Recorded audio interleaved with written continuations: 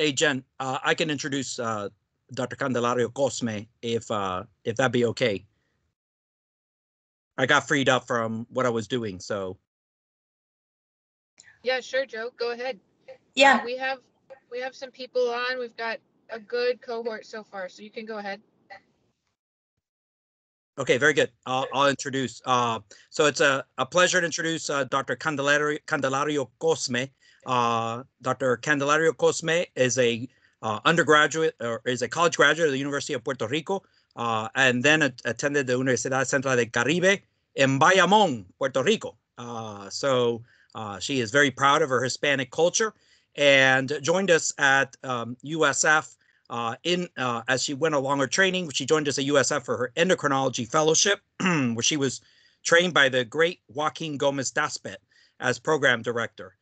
We were thrilled to have Dr. Candelario-Cosme join us at Tampa General 5 years ago. Hard to believe it's been almost half a decade.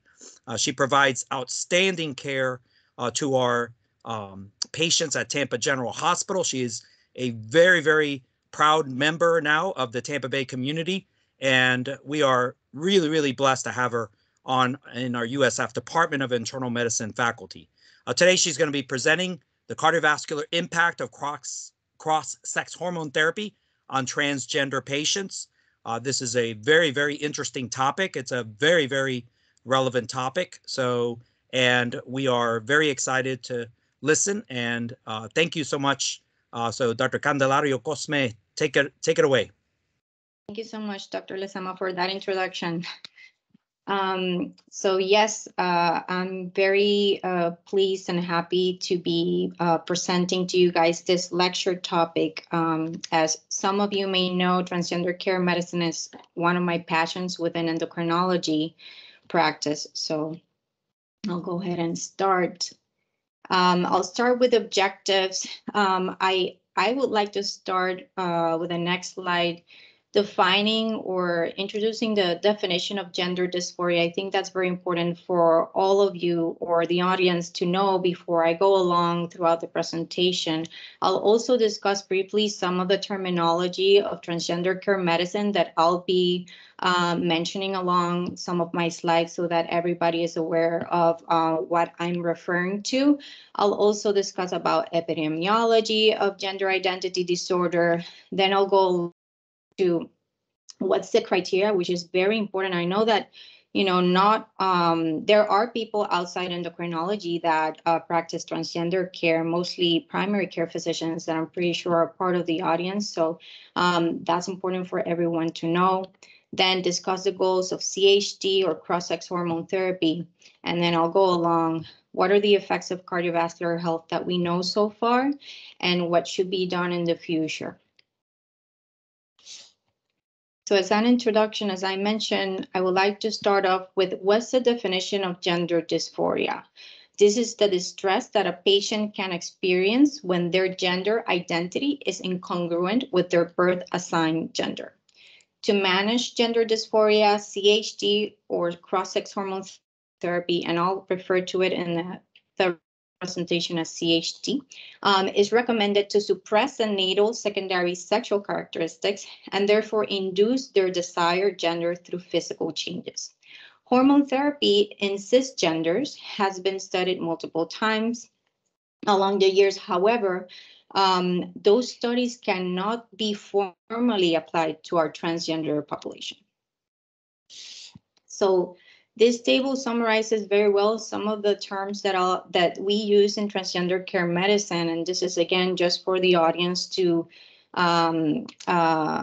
be known to these terms that I'll mention along the presentation. So first off, with cisgender, this is people whose gender identity aligns with their biological or natal sex. Gender dysphoria already mentioned. Transgender is actually an umbrella term for people whose gender identity differs from their natal or biological sex. A transgender male is a person whose sex was assigned female but identifies as a male. And a transgender female is a person whose sex was assigned male but identifies as a female. In terms of the epidemiology, about 0.3 to 0.6% of the adult population in the US is transgender. The prevalence depends upon the definition used to classify a person as a transgender. So either we can go by diagnostic codes to get that prevalence, that would be including gender dysphoria, hormone therapy, gender affirming surgery, and that's rounds about 7 to 9 per 100,000 people. However, self-report of being transgender, it's a higher number of 871 per 100,000 people.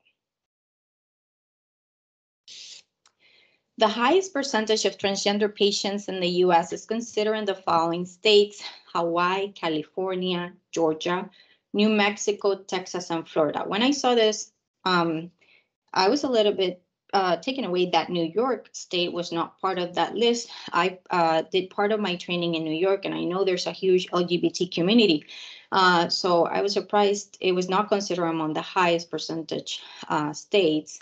New York also has very good, well-rounded transgender clinics such as Mount Sinai and NYU that I'm familiar with. And some of my patients go there to get sex reassignment surgery. So I was surprised New York wasn't there. Also, approximately about 25 million transgender individuals are worldwide.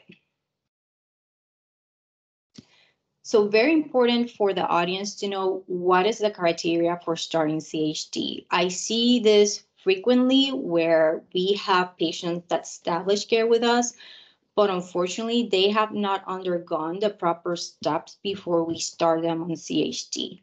And one of the most important things is for these 3 points to be well documented, either in a clearance letter or office notes, especially from my psychologist or psychiatrist. This is important. So we have to make sure that there's persistent, well-documented gender dysphoria or gender incongruence as per DSM-5 criteria. We also have to make sure that there's documentation that there's capacity from the patient to make a well-informed decision. And then there's relevant medical or mental health issues that are well controlled. This is important because, you know, especially in the pediatric population, which I attend to 18 years or above, but I know for sure that our colleagues in the pediatric endocrinology program, they go by the transgender care guidelines, and those state that ideally a transgender, or I should say a patient that wants to transition and start CHD, ideally should do it after puberty. The reason is because throughout puberty, it is physiologically normal, if that makes sense, for someone going through puberty to have some signs or symptoms that could be associated to gender dysphoria and then may go away after completion of puberty. So it's very important for that. In the adult population, the things that we want to make sure that are well controlled is any history of depression, anxiety, or any psychiatry illness before we start CHD. Otherwise, those disorders may be worsened or exacerbated. So what are the goals of CHD? Main goal is to induce physical changes to match their gender identity. And the treatment goal is to maintain hormone levels in the normal physiological range for the target gender. So just as an example, if I have a trans female or a transgender female that was born a male, wants to transition to a female, I want to raise her estrogen levels to one of a cis female, someone that was born a female, and I want to suppress her testosterone levels to one that is adequate for a cis female. For transgender men, we want to stop menses. We want to induce virilization. There's going to be a change in voice, and there's going to be obviously male physical contours that will have an onset a couple of months after initiating therapy. For transgender women, we want to induce physical feminization through growth of breast buds, decrease of facial and body hair, and change in voice. Sometimes with CHD, change in voice may not be achieved completely, and there are speech therapies that may help our transgender patients to change their tone of voice to one of their desired gender identity. So the next two slides, including this one, I wanted to include because this is something that my patients ask me on the initial visit when we're going to start them on CHD. And for male to female patients, the most common question is, when am I going to start having some feminizing effects from the CHD? I would say that on this table, the one that they're most eager about is breast growth, right? So the onset is about 3 to 6 months, and the maximum is about 2 to 3 years. It's very important. This is very important because for top surgery, as we call it, in transgender care medicine, or in formal medical terms will be breast augmentation or mammoplasty for trans female patients, ideally you want to wait at least a year. That's what the transgender care guidelines suggest. This is because the surgeon would like at least some breast growth before proceeding with surgery. And if they can extend it up to 2 years, that's even better. In terms of our trans male patients or transgender male patients, I would say that the most common asked questions when they're about to start CHD is that they want to know when there's going to be cessation of menses. That will likely occur 1 to 6 months after starting them on CHD. And in terms of facial or body hair growth, the onset is about 6 to 12 months, and the maximum may go up to 4 to 5 years.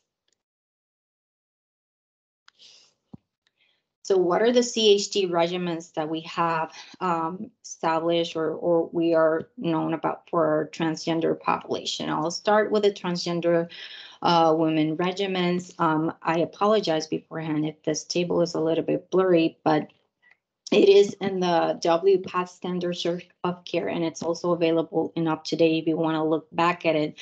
But we have estrogen, we have anti-androgens, and we have GnRH agonists. GnRH agonist is something that I do not have an experience with because in the adult population, we usually don't have to use it. This is typically used in the pediatric population to suppress if the patient wants to start CHD prior to puberty. This is to suppress mostly puberty and help with the transition. So the ones that we typically prescribe for our adult transgender population is estrogen and anti-androgens. Estrogen comes in oral, transdermal, and parenteral form. Transdermal being the one with a lower or less risk of cardiovascular effects or the rest of its side effects.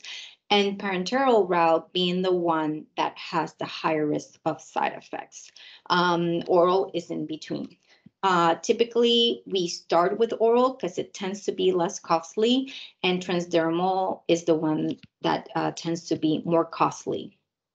And these are the dosages and the regimens that we do for each formulation for estrogen. In terms of anti-androgens, we typically use spironolactone. We have to be careful, as many of you know. Spironolactone may cause hypotension. It is a potassium-sparing diuretic, so it may cause hyperkalemia. So spironolactone, typically I start at the lowest dose and then I titrate up based on how they're able to tolerate it. Sometimes 100 milligrams may be too much for them. So I may start at a lower dose, such as 50 milligrams per day, and then go up from there depending on tolerance. Spironolactone, of note, is not required once the patient undergoes orchiectomy. That is something that on the initial visit, when I'm starting CHD, if the patient has their testes intact, I discuss with them, to consider it. One, because they may not require spironolactone in the future, and two, it may also help to not raise as much the estrogen dosage in the future once the testes are removed. For the transgender men, the regimen is pretty straightforward and simple, more simple than for transgender female. We have testosterone, and it may come in parenteral formulation, and then also transdermal, which includes gel and patch. The gel and the patch are the most costly ones versus the parenteral formulation. For the transdermal and patch, also in terms of the risk, is less of the side effects versus the parenteral route. And the gel, ideally, this is just for anyone that has is taking care of any transgender patients. The gel has not been, and the patch has not been studied as much as the parenteral formulation in our transgender male population. So this is a table that is included in our transgender care guidelines in the Endocrine Society. And here is well established what medical risks have been associated with sex hormone therapy. For transgender female, the main therapy is going to be estrogen, aside from adjuvant therapy, and I'll go more into detail in the next slides. But estrogen, the very high risk of adverse outcomes, thromboembolic disease is a big one, and moderate risk. We have microprolactinomas. Yes, there are some patients that may have an underlying prolactinoma or an unknown prolactinoma. So it's very important for transgender patients to have a baseline prolactin before you initiate CHT, because once you start them on estrogen, their prolactinoma tumor growth may be exacerbated by estrogen. So that's very important. I always check up prolactin prior to starting CHT. Also, there's still risk of breast cancer, even though these are transgender female that were born male. As we know, the male population still has a low risk of developing breast cancer. There's also CAD, CVA, and then hypertriglyceridemia. Very common. I see hypertriglyceridemia in most of my trans female patients. Another thing that I discuss with them prior to starting CHT is that depending on how the lipid panel looks in the future, I may need to start them on statin therapy, just so that way I don't have to cut as much on the estrogen therapy and still induce feminization. For the transgender males, we have testosterone. The very high risk of this is erythrocytosis, and which is defined as hematocrit over 50%. Moderate risk of adverse outcomes. Transaminitis may occur, which is defined as 3 times the upper limit of normal. Still risk of CAD, CVA, hypertension, and breast or uterine cancer. So far in our cisgender population, we know that the cardiovascular effect of estrogen and testosterone is these that are listed here: hypertension, thromboembolic disease, myocardial infarction, stroke, and of course, lipid profile changes. This was a figure from this article written by Connolly and et al. This is a cardiology journal called Hypertension. And although, you know, or at least in my clinical experience, I've heard bad things about estrogen and testosterone replacement, there are actually some benefits of estrogen or estradiol and testosterone in our vascular health. You know, some of them may be the ones listed here: vascular tone and blood pressure control, protection against vascular inflammation, atherogenesis and injury. There's even ischemic cardioprotection via upregulation of some cardiac receptors. So there are some benefits. Not everything is bad. So I've summarized in the slides, or what I will discuss a little bit more in detail in the next slides, but what do we know so far in terms of previous reviews, studies of transgender vascular health with CHT? And I tried to briefly summarize them between, the risk that you'll see in these columns. So ischemic heart disease risk, the first observational study in transgenders was published in the 80s. This did not demonstrate any difference on incidence of MI or mortality. There were mixed results of male to female and female to male being at increased risk of MI versus other studies demonstrating that in the end, there was really no significant increase in either group. In terms of thromboembolic disease, there are early observational studies that demonstrated a 20 to 45-fold increase in the rates of thromboembolic disease in male to female individuals. And although most studies demonstrate an increased risk in male to female, findings have unfortunately not been uniformed. And for cardiometabolic risk, testosterone CHD has been associated with significant changes in lipid profile, increase in triglycerides, high LDL, low HDL. However, no increased risk of MI has been noticed in female to male.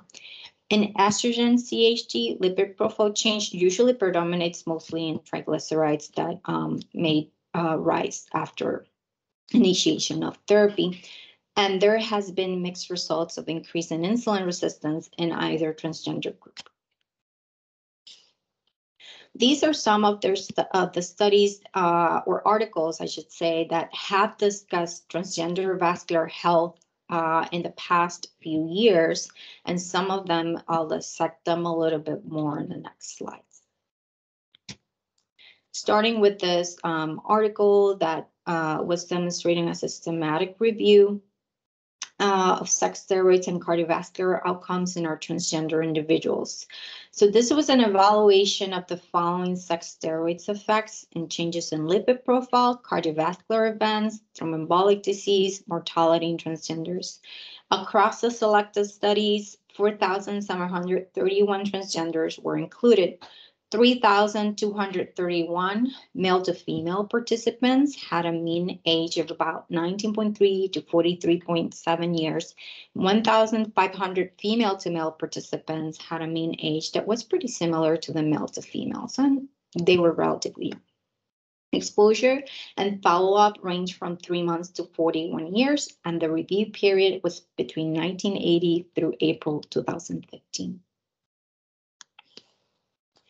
In terms of the results and data that they were able to collect, in the female to male group on testosterone CHD, there was a significant increase in LDL and triglyceride levels and a decrease in HDL at 3 to 6 months of therapy and 24 months or more compared with baseline.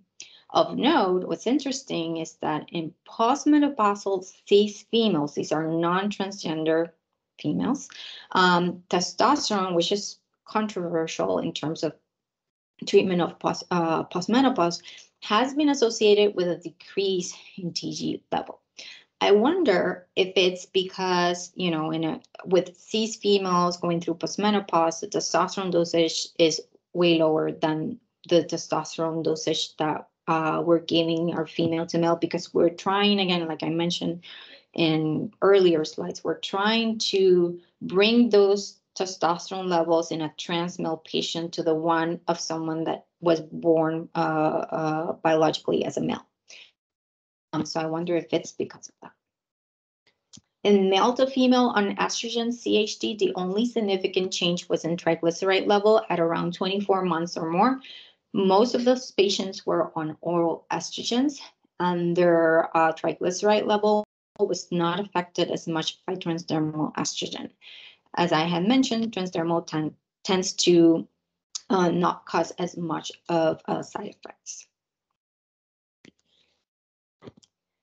In the male to female group, 56 thromboembolic events occurred in 1,767 patients. In the female to male group, thromboembolic disease was reported in only 1 out of 771 individuals. Stroke was reported in 8 out of 859 male to female individuals and was not reported in any of the female to male individuals. Myocardial infarction was reported in 14 out of 1,073 male to female transgenders and less in female to male. Mortality was reported in 139 of 1,486 male to female individuals and in 13 out of 651 female to male participants. Causes of death not only included cardiovascular events, but unfortunately also included suicides, where the higher rate was mostly seen in male to female rather than female to male.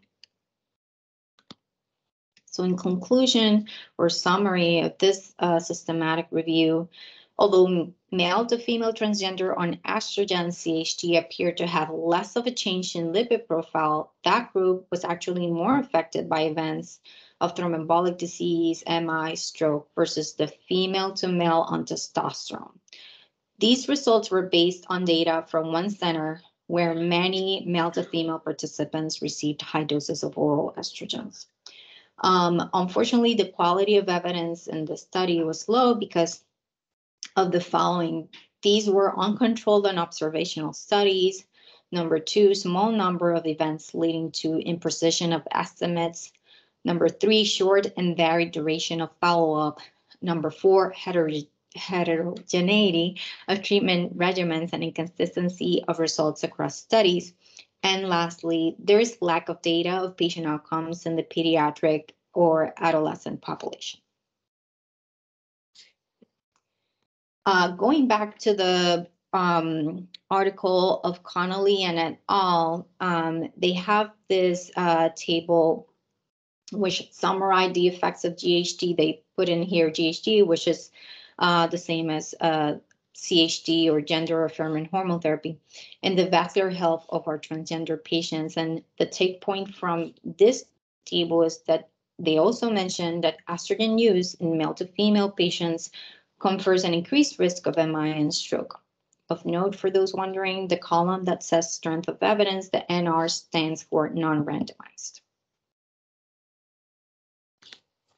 So what do our guidelines currently say in endocrine society? So there's a statement that states the following: CHT in transgenders confers many of the same risks associated hormone replacement therapy in cisgender patients.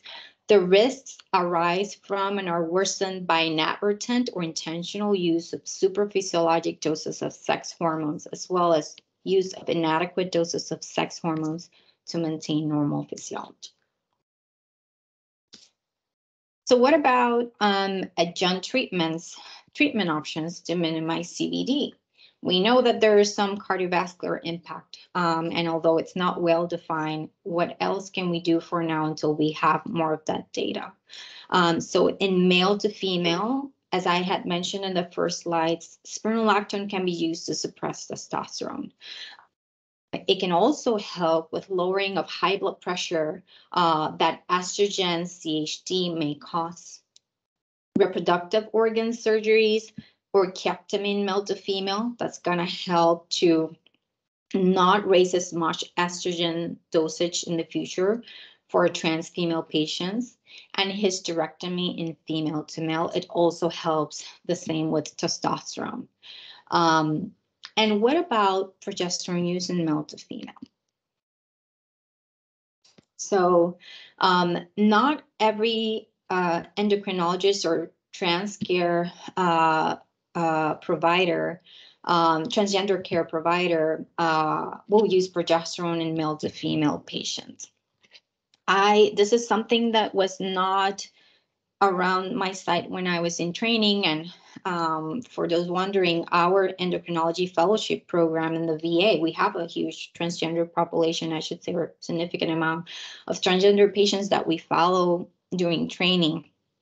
And at the time, progesterone was nowhere in sight to be used in male to female. After I graduated, I came across this Perspective article from Dr. Pryor, who specializes in women's health and transgender care in Canada. And her clinical experience of use of progesterone as an adjunct in estrogen CHT is based on evidence-based medicine studies in cis females and cis males. In other words, patients that are not transgender. So progesterone, also of note, has been studied in men, for those wondering why progesterone use in men. And the reason is because it has been studied for treatment of substance abuse and also male patients that have undergone traumatic brain injury. So Dr. Pryor believes that both estradiol and progesterone are theoretically important in trans female CHT. So based out of this, I also use progesterone in my male to female patients. So she discusses in her article that based on previous evidence-based medicine, progesterone used in men has shown the following. 1, anti-androgen effects by suppressing elation in gonadal testosterone. Number 2, inhibition of conversion of testosterone to dihydrotestosterone. Number 3, bone formation stimulating effects, thus increasing bone mineral density. Number 4, improvement of sleep. I always tell my patients to best take it at bedtime. For anyone in the audience that has gone through a first trimester of pregnancy, when we feel super tired in that trimester of pregnancy and we sleep for way more hours than we normally do while not pregnant, it's because of the high levels of progesterone. So obviously, in terms of physiology of pregnancy versus giving progesterone to a male to female, the levels are different, but they do feel some drowsiness and sleepiness throughout the day. So I always recommend that they take it at bedtime. And they are able to tolerate it very well that way.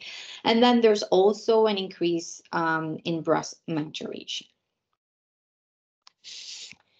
So what about progesterone and cardiovascular impact? So in the past, unfortunately, progesterone has had a negative reputation of increase in CVD, but this is because the effect is seen mostly in androgenic progestins. There's actually several generations of progestins, and ones may be less androgenic than others. The third generation, like norethindrone, norgestrel, those tend to be less androgenic. However, other studies have shown that progesterone may improve cardiovascular physiology. So there is statements in the medical literature that say that progesterone increases flow-mediated dilatation, and through this action, it may decrease risk of VTE and assist on the prevention of CVD. There also may be less of a negative impact on CVD or cardiovascular disease due to available formulations such as oral micronized progesterone. And of note, unfortunately, there are no studies available of progesterone use in trans women and the risk of heart disease, VTE, stroke, etc. So in this slide and the next one, I want to emphasize what should we be doing as transgender care providers to our transgender patients that are already on CHT. And if there's something that I want you to take out of this presentation, is this slide and the next one, because this is very important. And I don't think that every transgender care doctor or any doctor that's taking care for transgender patients on CHT is very well aware of this risk monitoring. I highlighted here, this is for the transgender male patients. I highlighted here the ones that I consider the ones that are most important. Number one being to evaluate the patient every 3 months in the first year.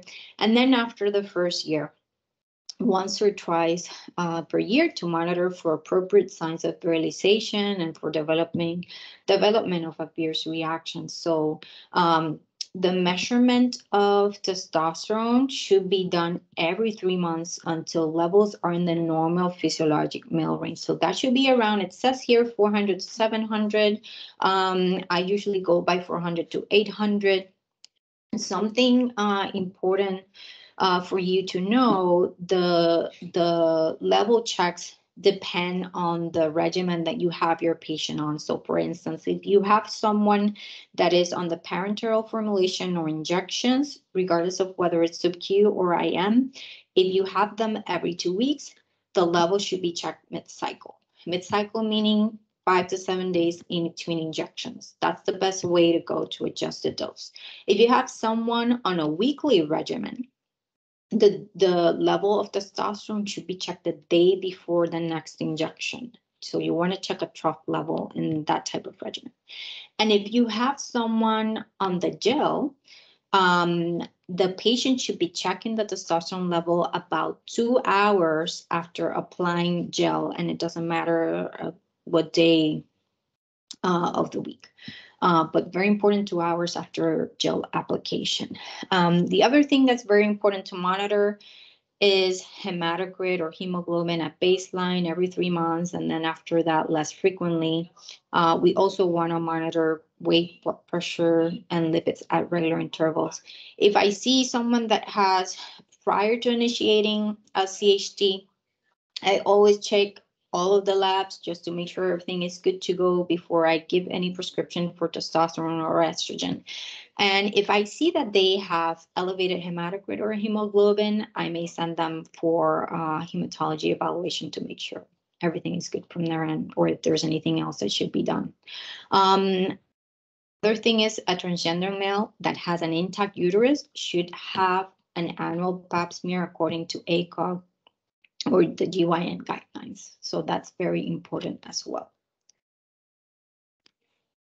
For transgender females, the same applies in terms of monitoring for baseline labs, and then after that, testosterone and estradiol. We want a transgender female to have a testosterone level of less than 50, so around someone that is biologically a female and not a transgender. The serum estradiol should not exceed one of the peak physiologic range, so should not be higher than 200. This is there are some transgender females that they think that the higher the number, the more feminization they're gonna get, and unfortunately more side effects they're gonna get. So this is something that we always, or at least from my end, and also part of my training, we always emphasize to our trans female patients, we have to do this in a safe manner. And so I typically aim for 150 to 200 if there's no pertinent medical history. If I have an elderly patient, and yes, we have elderly transgender patients that start CHT at an advanced age, then I aim for a lower physiologic range of estradiol, and I aim between 50 to 100. Also, if there's history of stroke, history of heart disease, I also aim for lower, regardless of the age.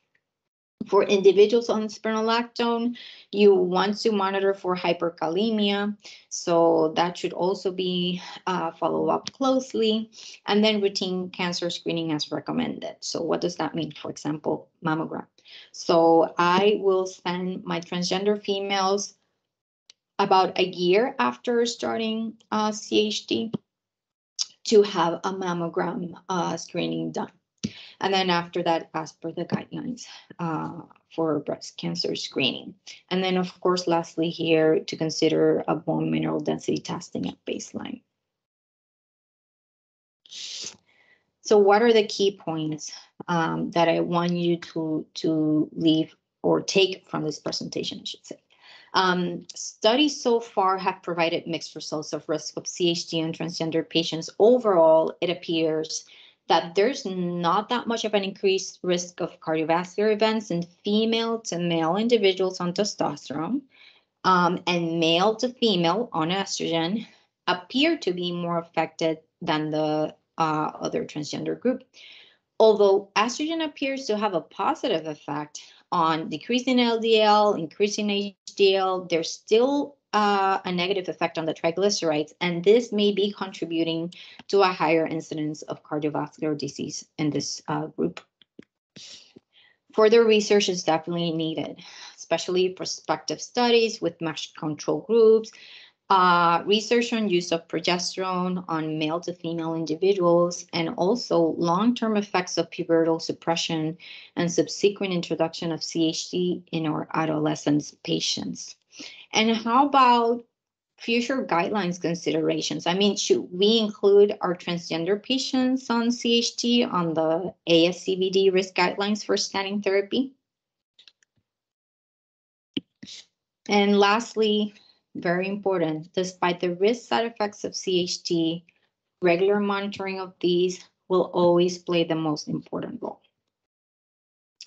And with that, I end my presentation. These are my references, and thank you so much for having me today. Thank you very much. Excellent presentation. Let's see if there's any questions, whether it be from endocrinologists or non-endocrinologists. Endocrinologists always ask the hardest questions, so let's see if we have any endocrine askers out there.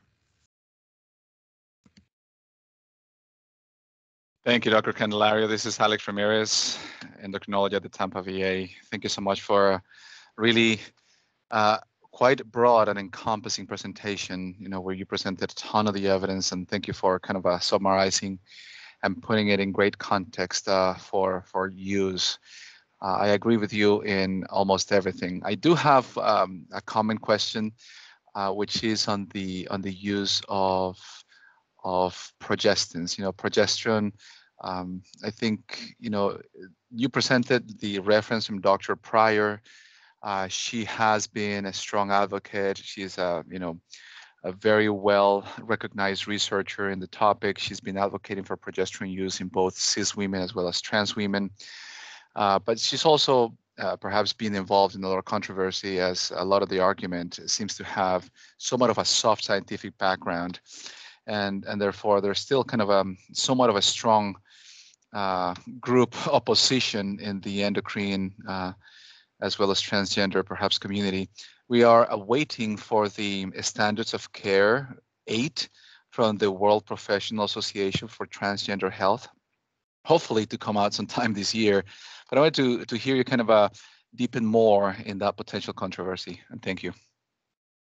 Yes, I mean, from my end, I'm very well aware of the controversy. At least from my end, I have good feedback from my patients, and then also I have not seen any deleterious effects while I start them on progesterone. As per the experience of Dr. Pryor, she usually starts them on 300 milligrams per day. I start at a lower dose of 100 milligrams per day, and then I go up depending biochemical tests, how they look, and then also how the patient is feeling. I would say this is the feedback from my patients.